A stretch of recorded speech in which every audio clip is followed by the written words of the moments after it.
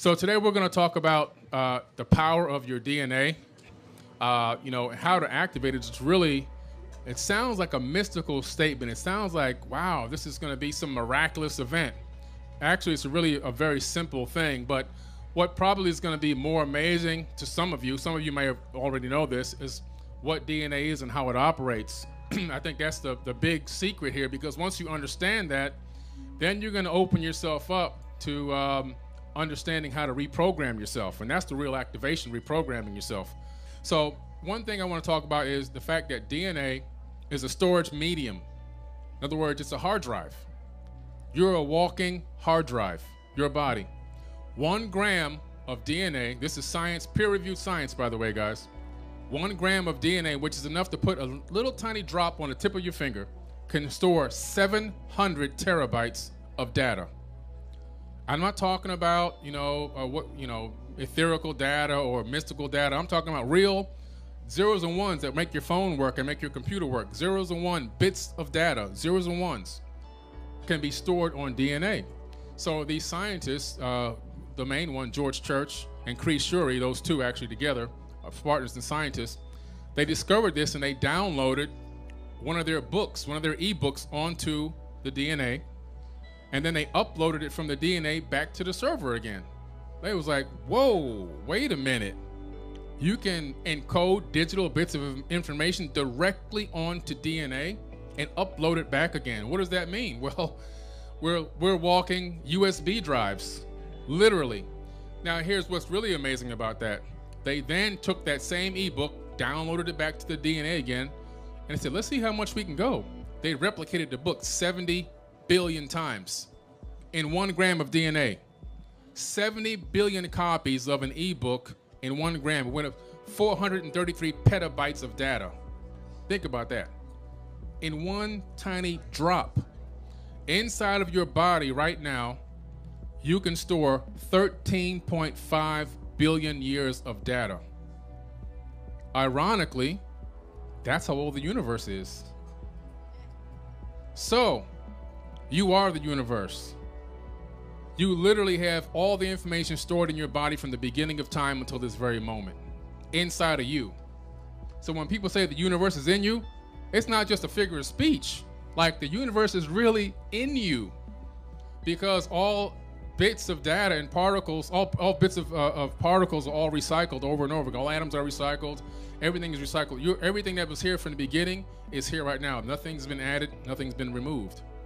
Due to the law of thermodynamics, energy cannot be destroyed. It can only be transformed. You're just here right now in this particular form at this particular moment, but all the information in your DNA will go back. If you had the capability of decoding it, will allow you to find this out. This is why, and some of you here know that I talk a lot about the Anunnaki, these Atlantean beings that came here in the distant past and genetically modified the existing hominid. They didn't create people, they modified people. This is one of the big things when people say, oh, the Anunnaki created us. Not really. If you really analyze the text, and I'm not just talking about Sumerian text, you have to go into several different versions of text, the Enuma Elish and Seven Tablets of Creation, the Atrahasis epic, the Epic of Gilgamesh. You go into the Emerald Tablets. You discover that there was already a hominid here, and it was genetically modified. That was our cousin before Homo sapiens existed. What did they do to us to make us into this slave race to do the work for them? They disconnected our DNA. That's what you have called now junk DNA. It's not junk, guys. It's unplugged DNA. Why did they unplug it?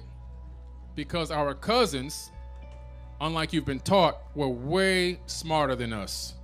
I'm not talking technologically smarter. I'm talking about spiritually smarter. More in tune with nature, more in tune with the universe, more in tune with the planet itself, the Schumann resonant frequency of the earth. They had bigger brains, proven because we found the skulls all over the planet. They had, probably because of bigger brains, most likely had bigger pineal glands, which is your spiritual antenna. All humans right now, we have billions of magnetite crystals in our brains. We don't even use them. They probably had access to their magnetite crystals, which is what turtles use to navigate the oceans to come back to where they're going to lay their eggs, and birds. They flock to the south in the winter and so forth, all using the magnetic field. Well, we have the same capability, but right now we've been disconnected from using that. If a tsunami comes inland, before it even hits, all the wild animals run to the mountains and the hills. You never see wild animals getting swept away by a tsunami. But you see people, we just stay right out there. We're taking, look, the tsunami's coming. I'm live on Instagram. I mean, it's crazy. So we've been disconnected. Our DNA has been disconnected. Our consciousness has been reduced.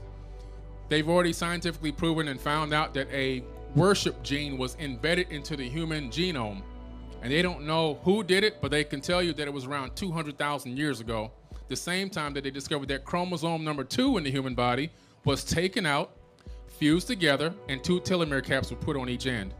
Again, this is something done in a laboratory, admitted by mainstream scientists, but they can't figure out who did it. They can only tell you when. Oh, about 200,000 years ago. Well, what do the tablets say? 200,000 years ago is when they first genetically modified the existing hominid on this planet. Harvard scientists in America just discovered that under the most pristine conditions, a human being can live for how many years? 120. Well, it says the same thing in the Bible. It says the same thing in the Sumerian text. This is what all the GMOs and the genetic seeds and the tortured meat and everything else and the pollution, under the most pristine conditions, we should live to 120 years. Now what they said is, okay, well, why are we dying at 120 years and less? What's the reason? So that's when they came, and I told you about before, the chromosome number 2 and the telomere caps. They realized that these telomere caps, which are they store buffer material that allows, when your cells and DNA replicate, it allows information to not be lost in a transference, because your body's consistently regenerating over and over again. But when the buffer material in these caps run out, that's when your body starts the death process. So we were capped. They put a cap on us. And if you look at some of the ancient texts, biblical or either Sumerian, emerald tablets, even some of the Indian books, you'll discover that people were living for thousands of years. Well, what happened? All of a sudden, they stopped living these are human beings, not gods. Humans were living for thousands of years. Now, mainstream science wants to say, oh, it's because they had more oxygen and all this kind of crazy stuff. No, man. We've been genetically modified, just like the seeds on this planet. That's why. So they went and said, okay, let's look at some mice. So they took some mice at Harvard, and they accessed the telomere caps, and they put together a sequence that prevented them from shrinking or losing the buffer material. And all of a sudden, these mice lived three times their normal lifespan. 3 times their normal lifespan. So we know that DNA is a storage medium, and it can store a massive amount of information. This is very, very important for you to understand. And like I said, on 1 gram of DNA, 433 petabytes of data. I don't know if you know what a petabyte is, but it's a massive amount of information. But let's take it to the next step now. Now they have discovered that epigenetic memories can be passed down 14 generations inside of DNA. Memories. So you're wondering why you feel fear of this and fear of that, or you have a phobia of this or a phobia of that, or you feel strongly about this and not so strongly about that. It's not because it runs in your family. It's because it's in your DNA. Now, the next thing I want to talk about is, how does this work with the law of attraction? What does DNA have to do with the law of attraction? It has a lot to do with the law of attraction, actually, because the law of attraction is actually initiated through the DNA. And how many people here have ever heard somebody say, I get a download? People say, I get a download. Don't laugh at those people, because they're really getting a download. I've seen people laugh before and chuckle when people walk away. Let me tell you something. You don't understand quantum. If you think it's funny, you don't understand quantum mechanics. Because just like I told you about DNA being able to be a hard drive, which, by the way, now Microsoft has created the first DNA hard drive that really works. So things like teleportation of biological entities and all that stuff is all becoming a reality, because the only thing stopping us was storage space. But anyway, scientists have also found out now that DNA sends and receives wireless signals, wireless information. We have a built-in Wi-Fi system in our bodies already. So, and it's just broadcasted between 8 to 10 feet away from the human body. So all times of day, 24 hours a day, 7 days a week, we're all downloading information directly from the ether of space-time itself. And what's in the ether of space-time? Remember, a human being can only see on a very small spectrum of light. So what we're seeing right now is literally just part of the hologram. Just part of the hologram. Everything else, there's trillions and trillions of electromagnetic waves passing in you, through you, and out of you at this existing very moment right now as I'm speaking. That's all everything is electromagnetic waves. That's all that really exists. Besides that and consciousness, those two things collapse together and create what we call matter. So right now, we can't see these other waves of light, but they're there. But what's happening is if the DNA in your body is oscillating at a specific frequency that matches a frequency of an electromagnetic wave that's already out there, you can download information from that wave. What do waves carry? They carry information. Electromagnetic waves carry information. What I'm giving you guys is real peer-reviewed science. Write it down and go look it up and research it. All the information contained in the entire universe is passing in us all around us at all times. There is no original idea. If you're just sitting around and going, man, I have a great idea, I'm going to invent so-and-so. Not really. What happened was you got on the right frequency and you downloaded the information directly from the universe. There's a professor called James S. Gates Jr., but he's a specialist in supersymmetry and theoretical physics. And this guy is one of the leaders in this in the world. He's not just some guy who plays around with this. He's the leader. He gets together this super team of quantum physicists, and they start digging into the ether of space-time to figure out what is floating in us and around us. What is this space-time? What is space? And he discovers that it operates on something called Adinkra codes. And these Adinkra codes can be traced back to the Dogon tribe in Mali, Africa, who actually were the original Egyptians from the land of Kem. They later migrated out to Mali. But they have these codes. These codes represent, they're flat codes on cloth, but when you take them into a third dimension, they represent sophisticated numerical mathematics that depict something called error-correcting codes in our modern science. And these error-correcting codes are what run search engine browsers and websites. So what is governing the function of our space-time reality in the third dimension is a software program that runs websites and search engines. This is peer-reviewed science, guys. So this is how powerful you are. So what's happening is you're syncing up with information that's already on the net, and it's downloading into your body, and you're processing that. The law of attraction is not just something. A lot of people hear you, oh, law of attraction, I'm going to use the law of attraction, but they really don't know how to utilize it the proper way. And it's a real powerful tool to use in your life. And if you really, truly understand the law of attraction, you're going to make your life so much easier. It goes along, though, with the reprogramming process. You have to begin to start the reprogram. If you want it to work consistently, you can make it work by accident here or there, spot it. But if you want it to work consistently, you got to continue to reprogram your DNA. And then you have to understand one other thing, quantum entanglement. But in quantum entanglement, which is something in real physics, it's where you use something called parabolic down conversion to get two photons or two particles on the same frequency. So once you get two particles on the same frequency, you could take one particle to the other end of the universe if you had the capability of getting it there.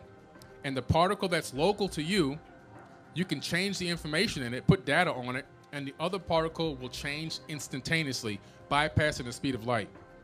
And scientists now have discovered that the brain, the neurons in the brain, phase in and out of the third dimensional reality. So your neurons, between your synapses, are actually phasing in and out of the third dimension. Where are they going? They're communicating with other realms and other dimensions, syncing and quantum entangling with particles and thoughts in other places. So when you understand this, now you go, oh, wow. When you look into the ancient tablets, especially in the Emerald Tablets, which is why I wrote my book, Compendium of the Emerald Tablets, the biggest part of my book is where Thoth is talking about the power of manifestation through meditation and thought. And he's literally talking about how to sync with the universal consciousness through something else, which I've labeled the Christ consciousness. So the Christ consciousness doesn't mean you're syncing up with Jesus Christ. What it means is you're syncing up with the idea, the concept of this higher level of consciousness that exists out there in space-time. So when you yourself are aligning yourself properly with the universe, vibrating on a high frequency, and what does that mean, vibrating on a high frequency? That means you're thinking with love, not thinking with hate. You're thinking with power and love, not fear and weakness.